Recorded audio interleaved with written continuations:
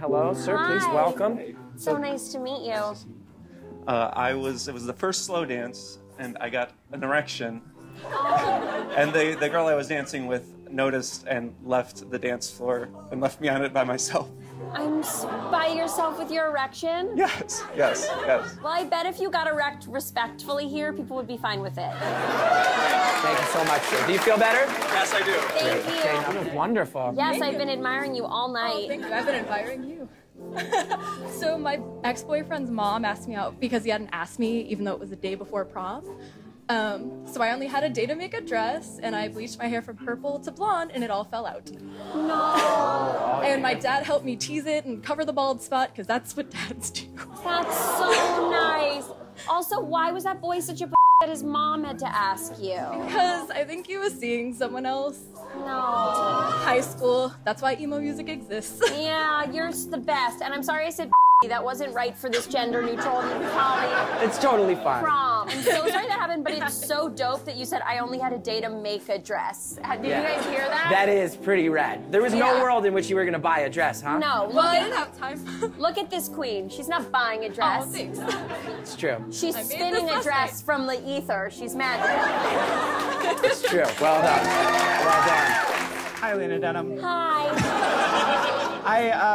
I was scared to have sex at prom, and so I went to the gas station, and I bought a gas station sex pill, and it just made me itchy and fall asleep on the prom boat. The prom boat! Oh, I love a prom boat. My prom was on a boat, too.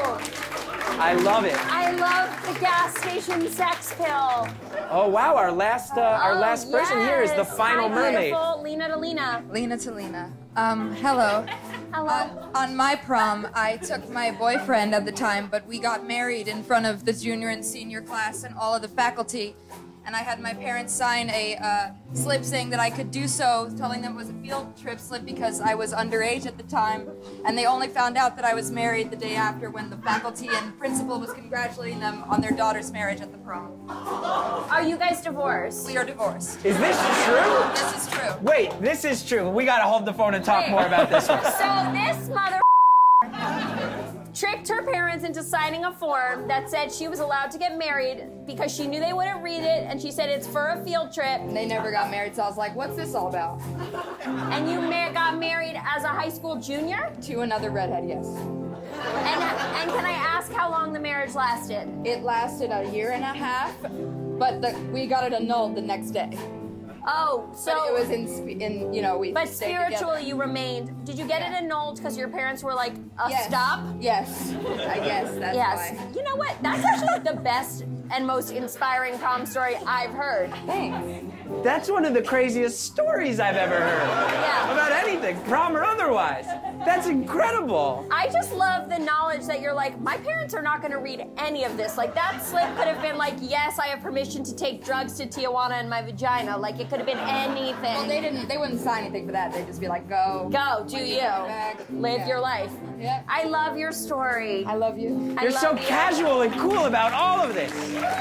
Wow, incredible.